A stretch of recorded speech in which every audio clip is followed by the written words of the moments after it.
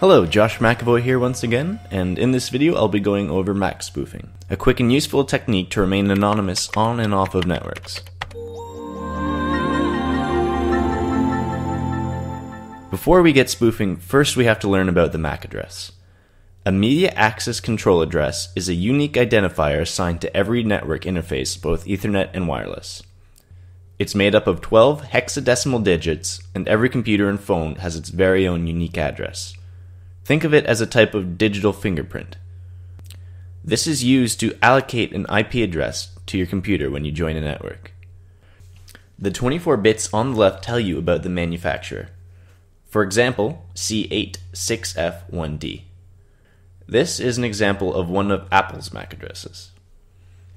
If I bring up the terminal and show you the interface configuration, you can see my two MAC addresses for both Ethernet and wireless.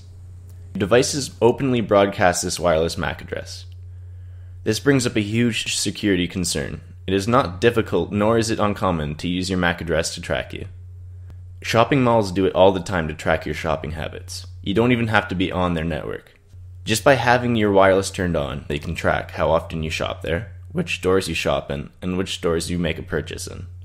When connecting to unsecure networks, it is a good idea to spoof your MAC address to cover your tracks and remain anonymous.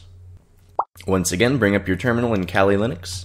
We're going to be using a program called MAC Changer. To show your current MAC address of your interface, use TAC S. To spoof your MAC to a random address, use TAC R. And to set it back to the original address, use TAC P. TAC M can also be used to set a MAC of your choosing if the network uses MAC filtering. To start off, disable your wireless card. Then use MAC Changer to generate a random address for WLAN 0. Once you have your new MAC address, bring the interface back up so you can use it.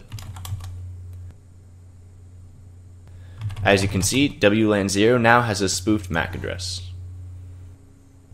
Do the same steps again, but use TAC P to set it back to the permanent address.